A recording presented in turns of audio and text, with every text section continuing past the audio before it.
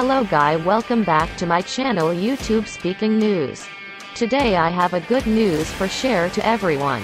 It's been a few years since the Supra rejoined the Toyota lineup after a long hiatus. But despite our growing familiarity, the 2022 Supra remains one of our favorite sports cars. Although it was developed and is built alongside the BMW Z4 convertible. The Supra Coupe offers a personality that's unique from its Bavarian brother, even though the two cars share the same powertrains. The latter include two turbocharged engines, a standard 255 HP 2.0-liter four-cylinder and an optional 382 HP 3.0-liter inline-six. Both feed the rear wheels via a snappy 8-speed automatic transmission.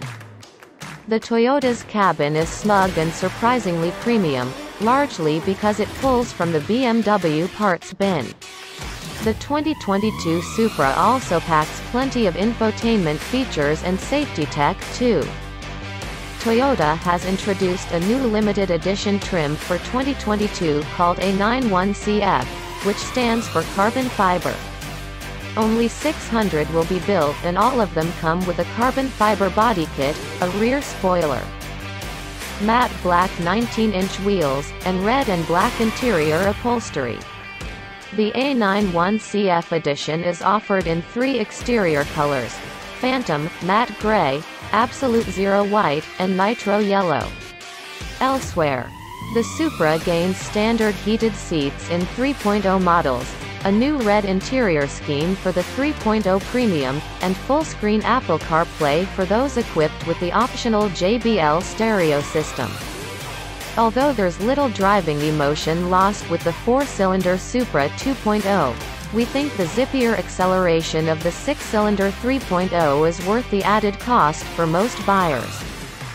We've skipped the driver assist package, which adds adaptive cruise control, blind spot monitoring, and lane keeping assist that's more annoying than useful. Every Supra comes with a 1-year membership to the National Auto Sport Association and a complimentary day at a high-performance driving event. The money saved by not purchasing the driver's assist package can be spent on additional track time and spare tires. All Supra models come with an 8-speed automatic transmission and rear-wheel drive. At the test track, our long-term 2020 Supra 3.0 laid down some seriously impressive acceleration numbers, hitting 60 miles per hour in 3.7 seconds and 100 miles per hour in 9.5 ticks.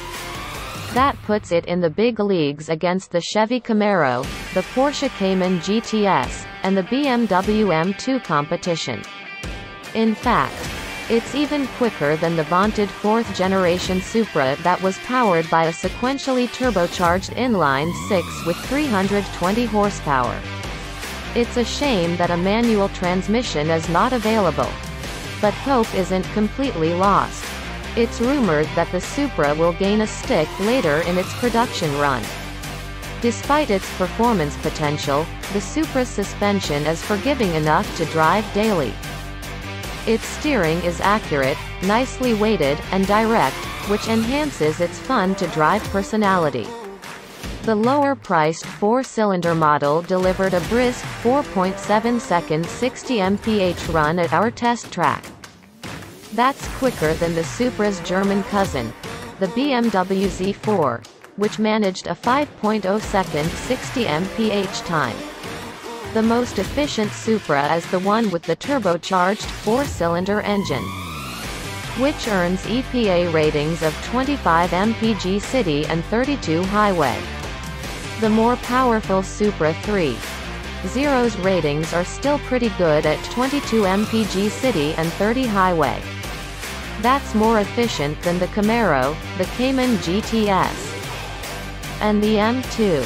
On our 75 mph highway fuel economy test route, the six-cylinder Supra exceeded its highway rating by delivering 34 mpg. With the Turbo 4, the Supra delivered a stellar 38 mpg. For more information about the Supra's fuel economy, visit the EPA's website. The driver-focused cockpit is tight, and although the double bubble roof provides some additional headroom, the tallest drivers will feel pinched.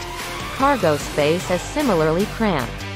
But the cargo area, accessed via a hatchback, is roomy enough for a couple of carry-on suitcases or about a week's worth of groceries for two.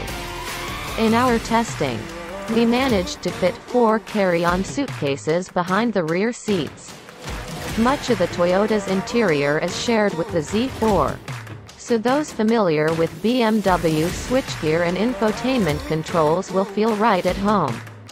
Speaking of infotainment, the Supra's central display is an 8.8-inch unit with a very lightly reskinned version of BMW's latest iDrive interface. A digital gauge display, which actually boasts a distinct design compared with the Bimmer, is standard across the range. Navigation and Apple CarPlay capability are both available, but Android Auto isn't offered. A 12-speaker JBL audio system is optional, but we expect the standard 10-speaker audio system will be enough for most buyers considering the size of the Supra's interior. Toyota offers a host of driver assistance features as standard across the Supra lineup, including automated emergency braking. Additional features such as adaptive cruise control and blind spot monitoring can be added via the optional driver's assist package.